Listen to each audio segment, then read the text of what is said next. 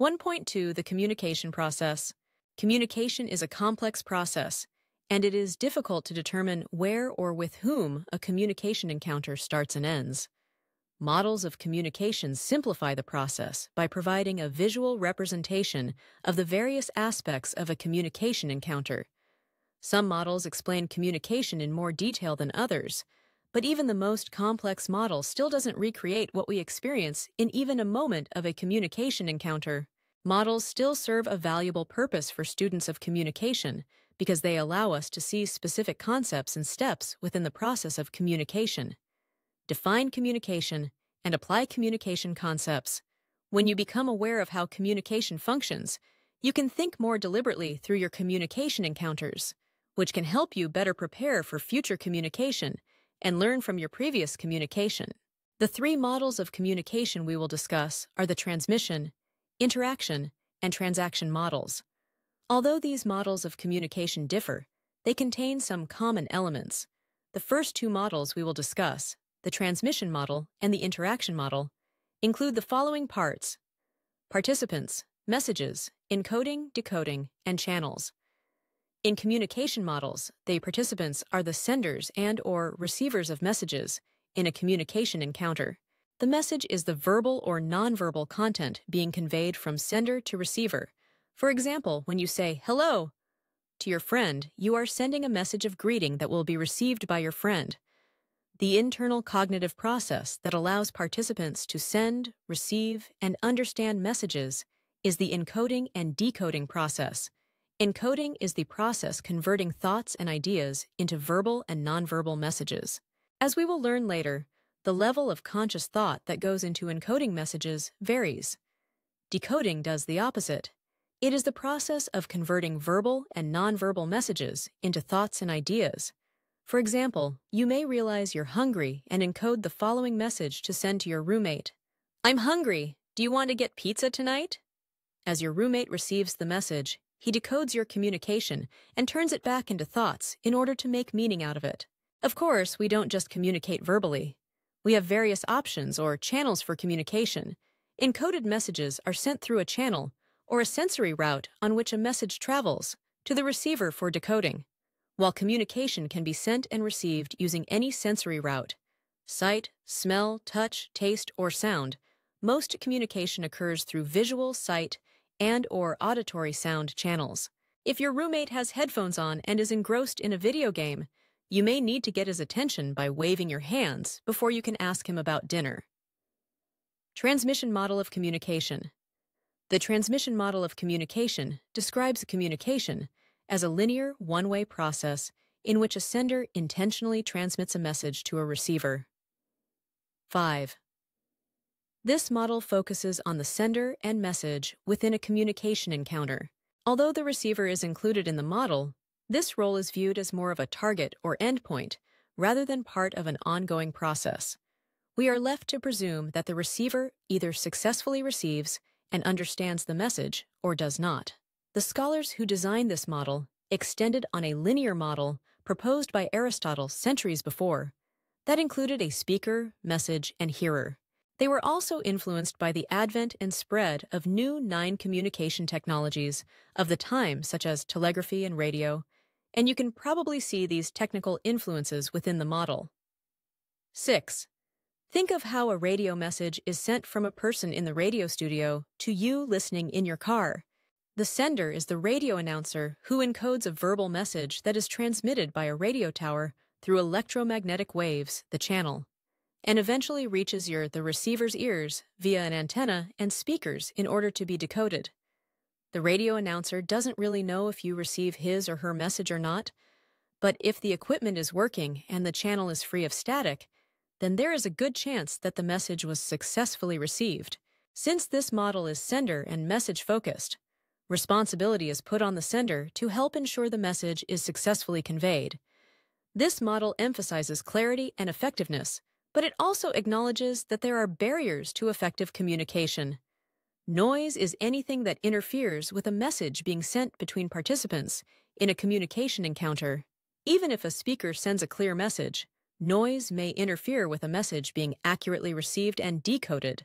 The transmission model of a communication accounts for environmental and semantic noise. Environmental noise is any physical noise present in a communication encounter. Other people talking in a crowded diner could interfere with your ability to transmit a message and have it successfully decoded.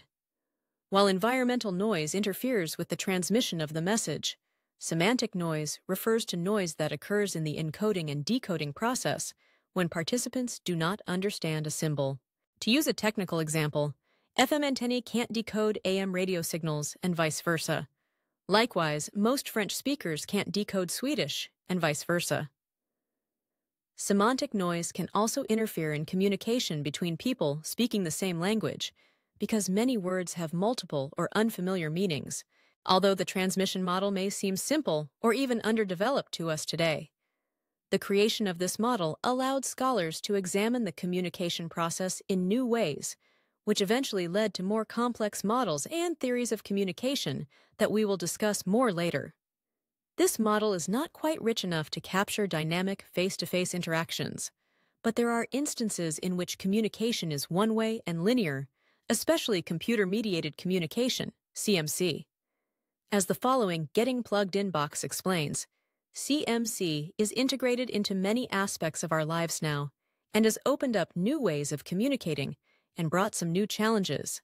Think of text messaging, for example.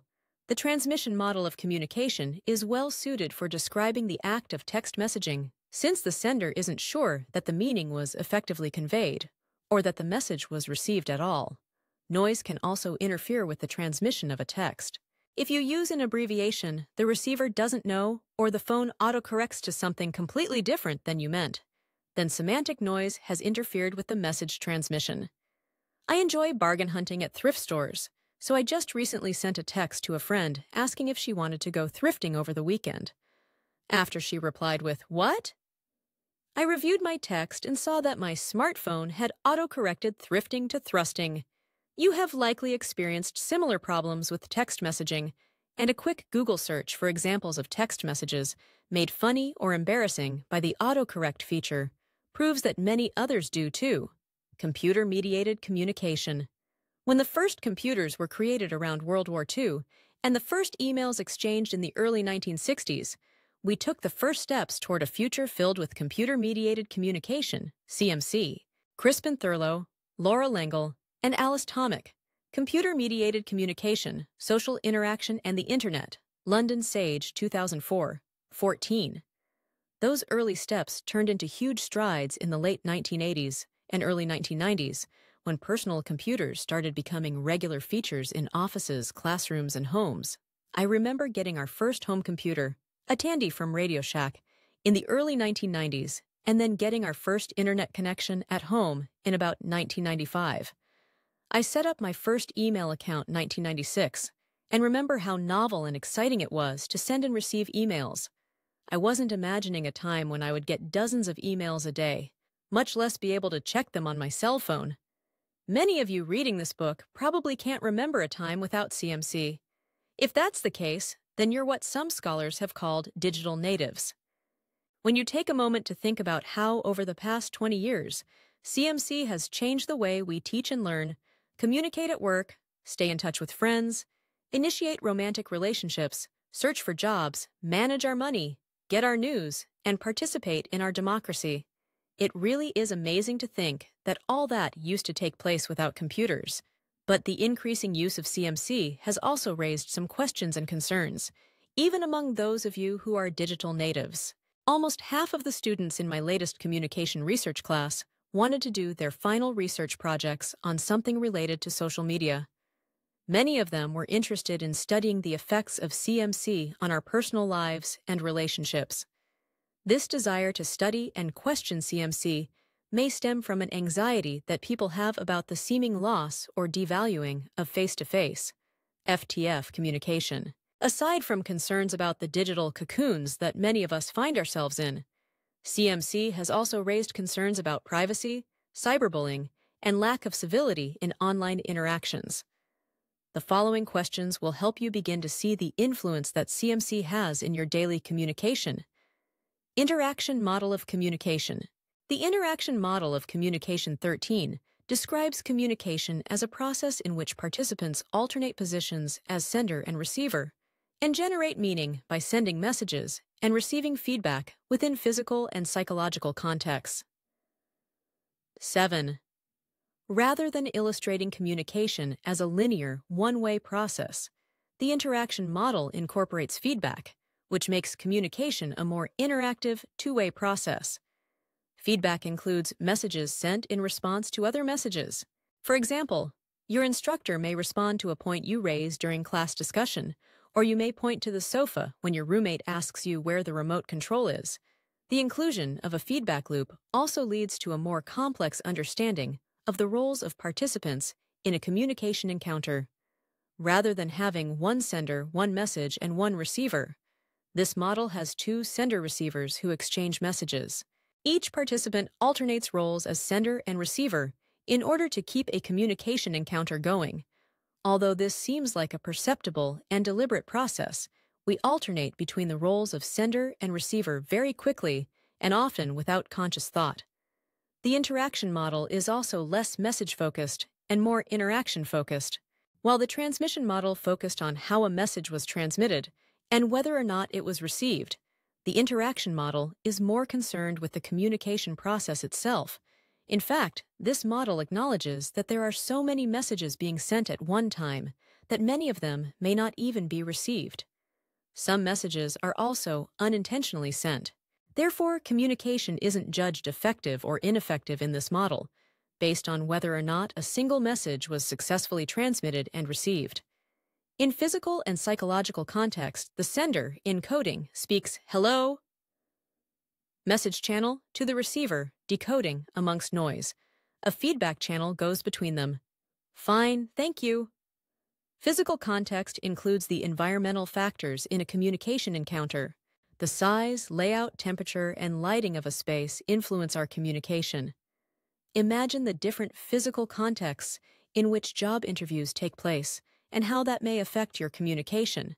I've had job interviews on a sofa in a comfortable office, sitting around a large conference table, and even once in an auditorium where I was positioned on the stage facing about 20 potential colleagues seated in the audience. I've also been walked around campus to interview with various people in temperatures below 0 degrees. Although I was a little chilly when I got to each separate interview, it wasn't too difficult to warm up and go on with the interview. During a job interview in Puerto Rico, however, walking around outside wearing a suit in near 90-degree temperatures created a sweating situation that wasn't pleasant to try to communicate through. Whether it's the size of the room, the temperature, or other environmental factors, it's important to consider the role that physical context plays in our communication. The interaction model takes physical and psychological context into account. Psychological context includes the mental and emotional factors in a communication encounter. Stress, anxiety, and emotions are just some examples of psychological influences that can affect our communication. I recently found out some troubling news a few hours before a big public presentation. It was challenging to try to communicate because the psychological noise triggered by the stressful news kept intruding into my other thoughts. Seemingly positive psychological states, like experiencing the emotion of love, can also affect communication. During the initial stages of a romantic relationship, individuals may be so love-struck that they don't see incompatible personality traits or don't negatively evaluate behaviors they might otherwise find off-putting.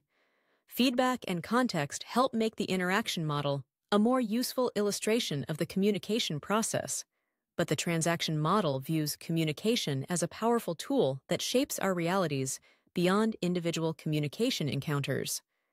Transaction model of communication.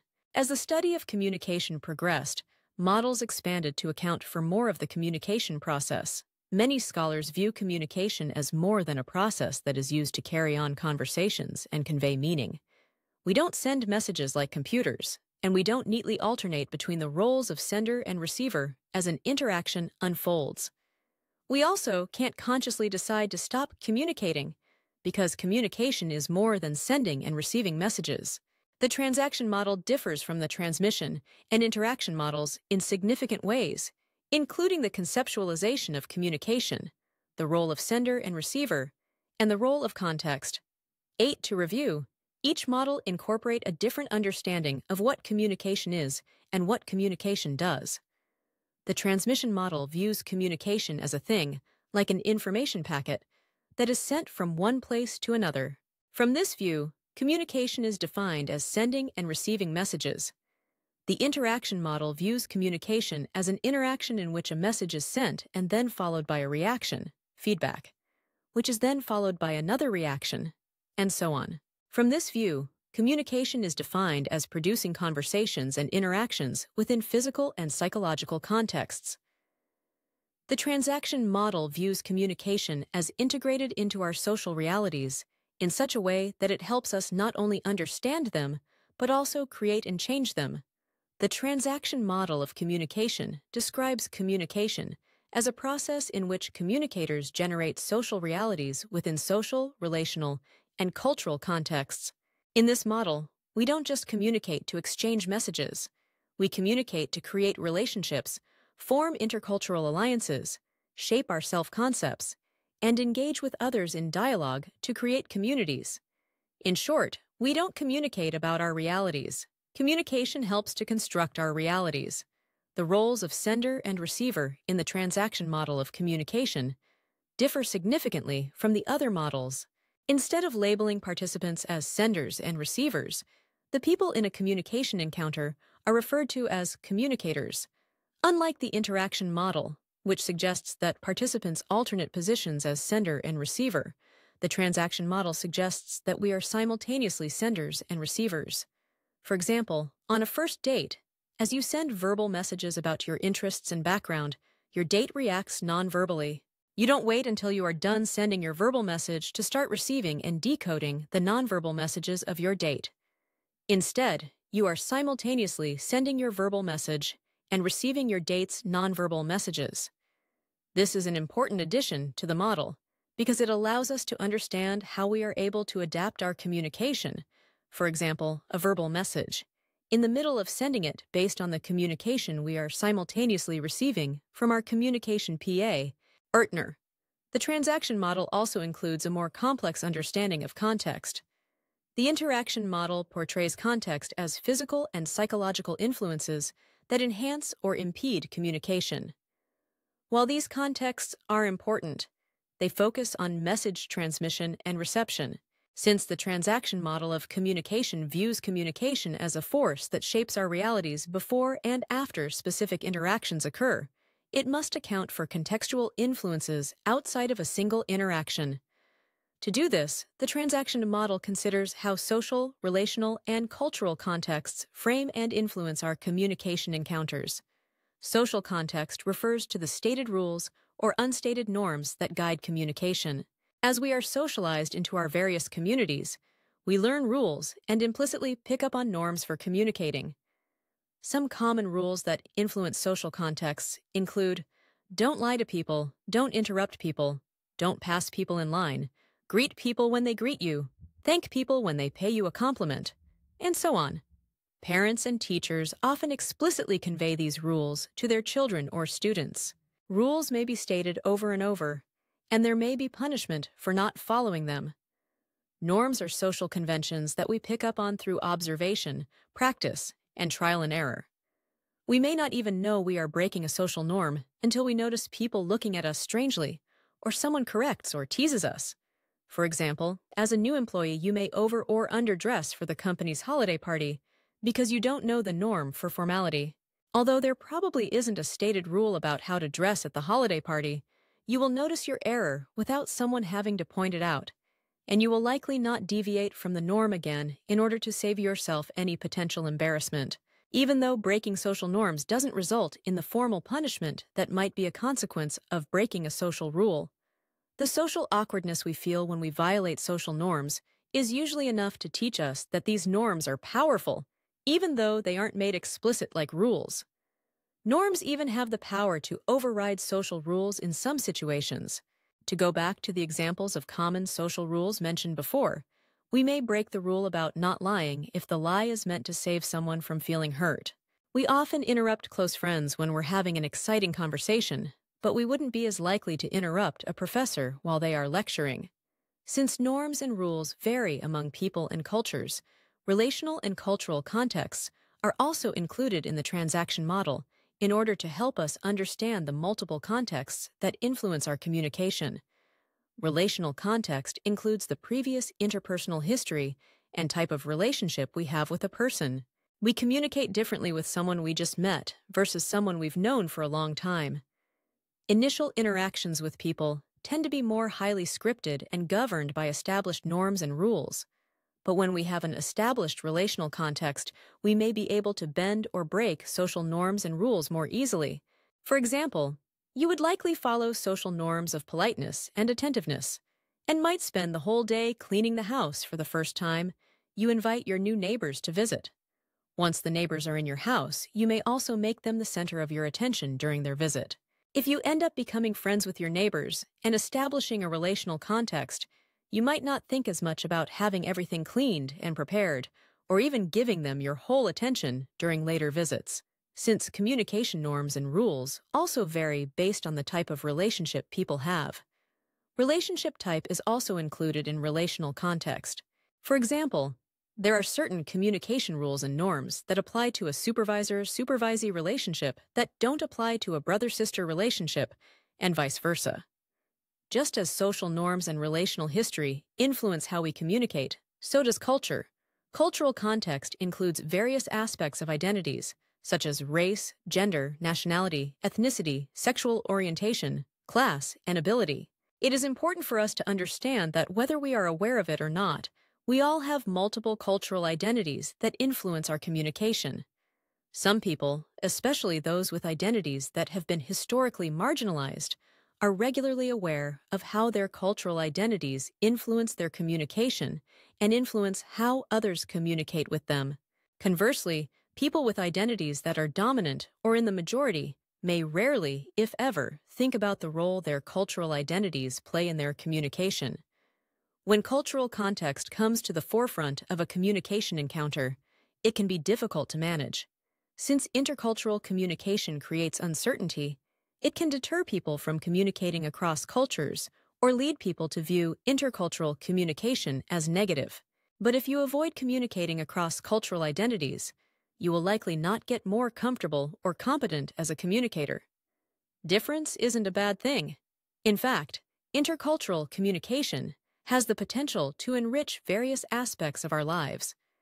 In order to communicate well within various cultural contexts, it is important to keep an open mind and avoid making assumptions about others' cultural identities. While you may be able to identify some aspects of the cultural context within a communication encounter, there may also be cultural influences that you can't see. A competent communicator shouldn't assume to know all the cultural contexts a person brings to an encounter, since not all cultural identities are visible.